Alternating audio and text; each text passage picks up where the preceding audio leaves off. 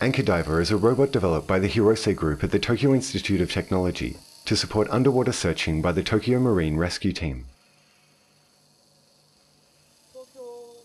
緊急時にすぐ持ってって探索できるようにということを目的としているので、できるだけ軽くしてもうポンと投げ入れてスーッと見てくるこう延長した目みたいな感じのロボットとして開発しました。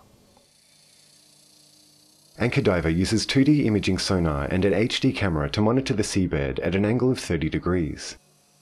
To enable a robot's sonar to be consistently at this angle, it has a special shape with a long vertical body. This also enables the robot to maintain a stable posture in the sea where it's subject to buoyancy forces. In addition, Anchor Diver can travel freely up to 20 meters from its ship by using thrusters. いわゆる ROV リモートオペレーションビークルなんですけども、従来のはそのワイヤーをこう緩めて動き回る、自由に動き回れるんだけど、ワイヤーがすごいこう、下のなんか瓦礫に絡めついちゃったりとかするということで、これはワイヤーをピンと張ってですね、その迂回みたいにその逃げていくのをこうやって操縦するというようなちょっと変わったというか、世界に一つもない方法なんですけども。それでスラスターの向きを変えると、上下左右自由に動けるということになります。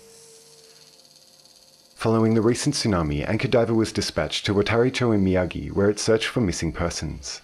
残念ながら企業のようにもすぐ動くものをいつも持っているっていうわけじゃなくて、これも研究用の1台しかないわけですけど、でも一応動くのでボランティアとして現場に行って遺体の探索に使ってもらおうということで、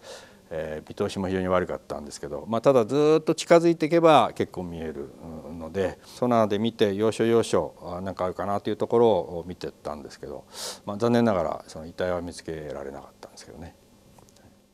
Although Anchor Diver was unable to accomplish its mission of finding missing persons, it was easy to operate without the wires getting tangled in seafloor wreckage, confirming that it is clearly suited to this kind of task. DigInfo News.